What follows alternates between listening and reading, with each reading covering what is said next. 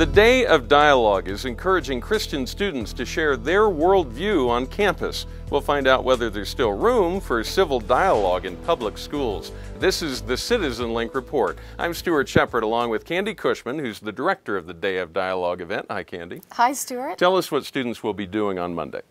Well, on Monday, thousands of students are going to be engaging and expressing their free speech rights in a way that communicates their biblical worldview and the love of Christ to their classmates. And they're going to be doing this basically by distributing conversation cards that tell their classmates, hey, God cares about every single student in this school, and I'm inviting you to have a conversation about that. And they can find these resources if you want to participate in this event on April 18th, Monday, on dayofdialogue.com. All right, why Monday? Why that day out of all the days in the year? Well, it just so happens that this Friday on April 15th, there's an event called Day of Silence being celebrated in thousands of schools and colleges across the nation. And this event is sponsored by one of the nation's largest homosexual activist groups called GLSEN, the Gay, Lesbian, and Straight Education Network. And so there's a good chance that your kid, if they're in a public school, could encounter discussions on this day about things like homosexuality or gay marriage. And a lot of times it just creates a real pressure cooker situation for students of faith.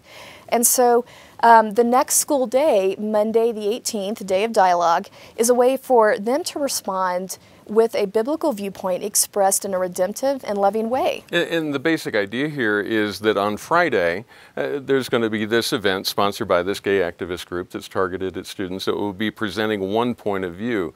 Well, rather than say, let's shut that down, the idea is, no, let's enter that conversation. We're happy to have that conversation to talk about a biblical point of view on these topics. Well, that's exactly right, Stuart. And what we want kids to remember is, like it says in Romans 1:16, for I am not ashamed of the gospel of Christ, for it is the power of God. And we want them to have confidence that their biblical worldview and their faith can speak into any issue in this culture, including this one, and that their faith has something loving and redemptive and a hopeful message. And we want them to speak into that silence, to have confidence in that. And the students have a right to enter that conversation too. I mean, there is a First Amendment principle at play here. Talk about that just a little bit. That is such an important part of this event because in a way this is a training ground for the leaders of the next generation, because they need to understand and realize the freedoms that our founding fathers fought for and died for. And the best way to defend a freedom, the freedom to speak, the freedom to express different viewpoints, including religious ones, the best way to protect that is to exercise it. If we don't exercise it, we just leave a void of silence. We're intimidated into silence. So at its core, this event is equipping Christian students. You have free speech rights. You can speak what you believe about Jesus and what he has to say to this culture, and don't be afraid to exercise that. And not only do we hope it will equip them for this event, but in years to come when they're out there leading the next generation. All right. This is largely a student-led event. I mean, this is kids at school, at high school, and also at college campuses around the country talking about these issues. And we have a video that was produced by one of the students who will be taking part. We want to share that. That'd be great. This is from Colin Harrell. He's 16 years old, and he put together an excellent video.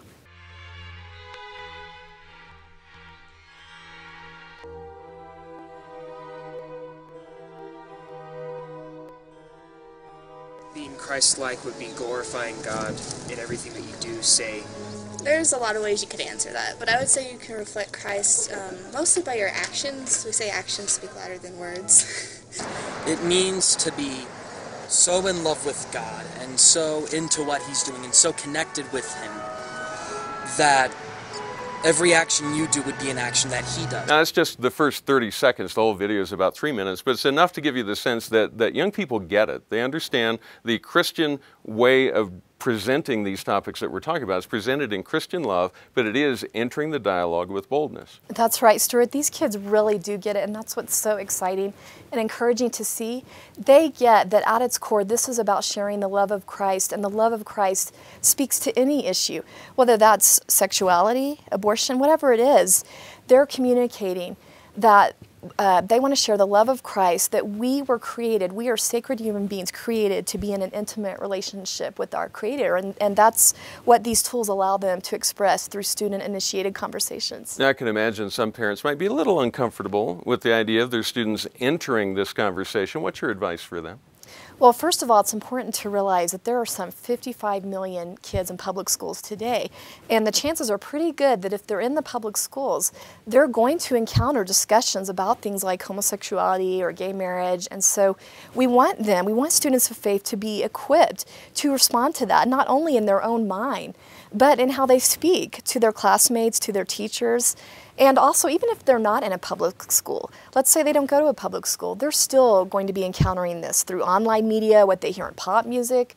And so Day of Dialogue gives parents a great way to engage with their kids, to ask them, how would you respond to this through your faith, through your biblical worldview? And there are conversation starters on the website that you can discuss as a family. So it's a great way to engage as a family about the hot topic issues of our day. All right, now where can people find out more? Where may they register? Well, if you get any takeaway today, it's really important to register for the event. If you're a student or you have students in your home or church, let them know about it. They just need to go to dayofdialogue.com, look for that Register Today button at the top right-hand corner of the website.